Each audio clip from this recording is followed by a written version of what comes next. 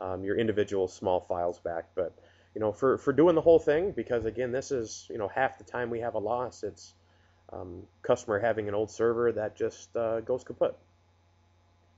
And we're going to figure on tape here, and you can figure the same, pretty close to the same thing for disk.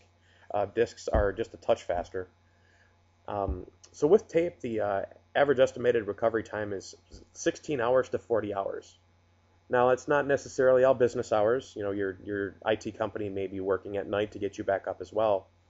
But even if that's 16 straight hours, that's still at least one complete day of downtime. And 40 hours can still be about 2.5 complete days. And, well, why is that? Because first we have to repair the down server. Because to do a recovery from a backup tape, you actually have to have a server that you can restore onto first. So that server has to have Windows, that server has to have your backup exec program. Once that's all done, and we might have to get some new hardware or even get a new server. So with all that time behind us, again, we have to install the backup programs and things like that. We have to find our right tapes or right disks. And we'll talk about why you actually have to go through a process of finding those in a little bit, because your backups may not always be good. Then we actually do that restore. Again, talking about incrementals or differentials, you have to find more tapes if you're doing any of those. So always urge everybody to do full backups if data size is not an option, because it is a lot easier to restore from.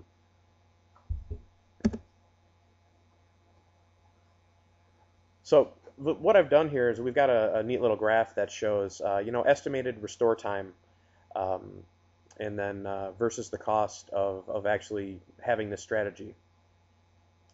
So you can see how long some of these solutions take, how long some of them don't take, or how quick they are, and then factor in cost as well. You'll notice that that tape is right about in the middle.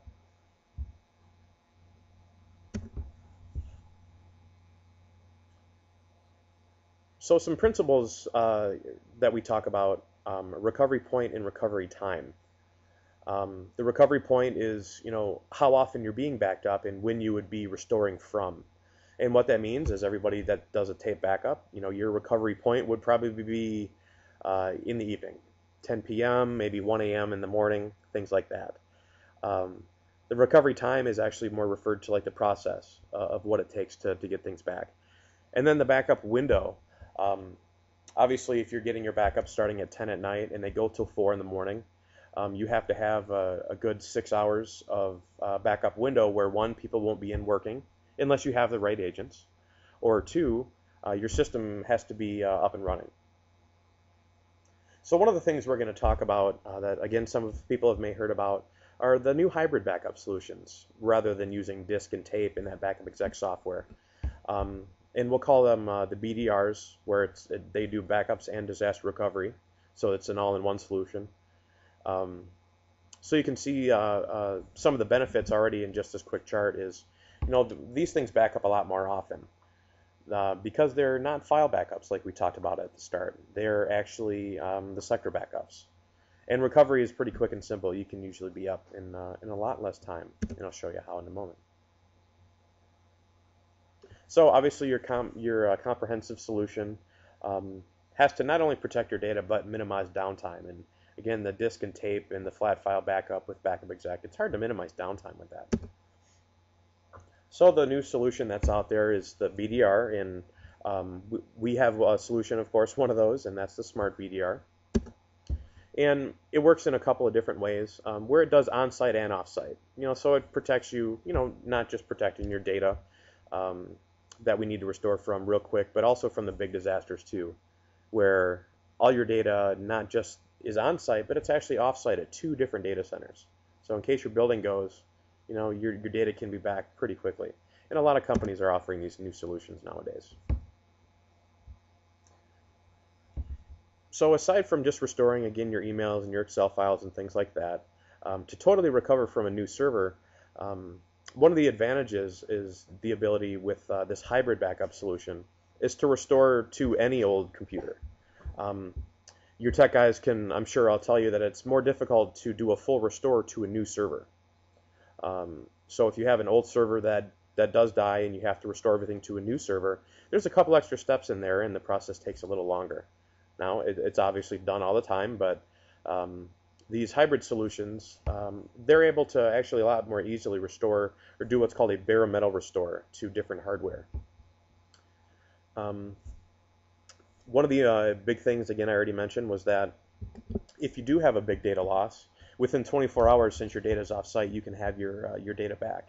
So if the building burns down and all the tapes go with it, you don't have to worry. And everything's encrypted, of course. Tape backups and disk backups can be encrypted nowadays too, as long as you have the most current version of Backup Exec, which is version 12, or even beyond, of course, 12.5 and 13 that's coming out soon. So this solution, the hybrids, can do encryption. Again, so can your old ones too. And that's important because if you have any information that falls under HIPAA or SOX, one of the requirements is that your data is encrypted if it ever leaves your office. So we showed earlier how Backup Exec works, where it was a file backup and an on-site.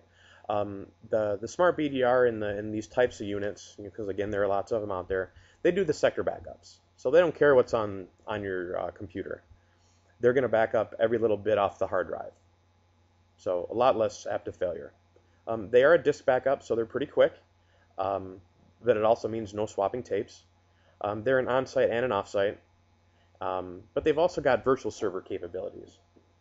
And what that means is that it's got the ability to become your server that fails.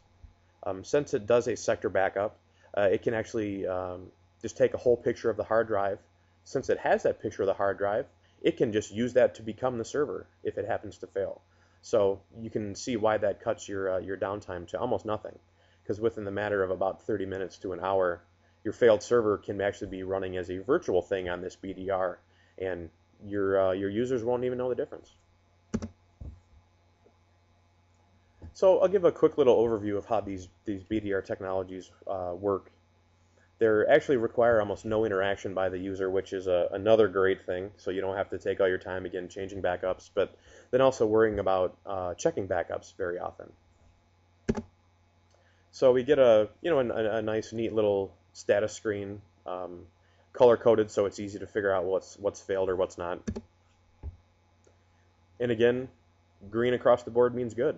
It's that simple just to look at the status page. And actually looking at one of the units live, you can see here it looks a lot like Backup Exec, and they work a lot like Backup Exec. But let me show you a couple of the big differences here. Oh, well, it looks like our backup's running. It wasn't quick enough.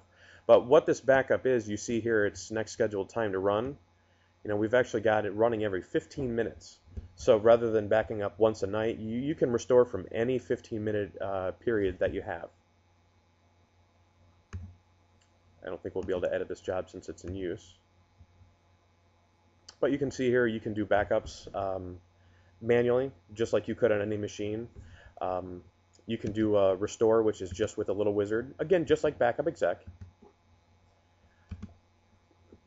But with this, since you're backing up from every 15 minutes, and they're disk backups and they're real big, rather than the 6 weeks that you usually get with disks and tapes, you can get about 1 to 2 years out of this.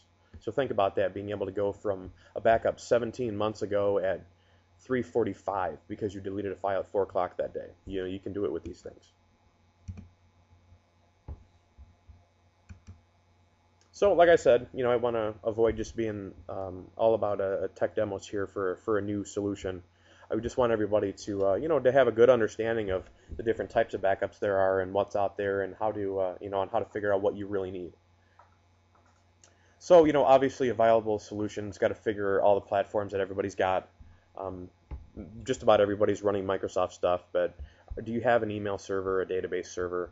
You have to figure out what are those agents you might need, or if you're going to go with a solution that you don't have to buy all the little extra pieces.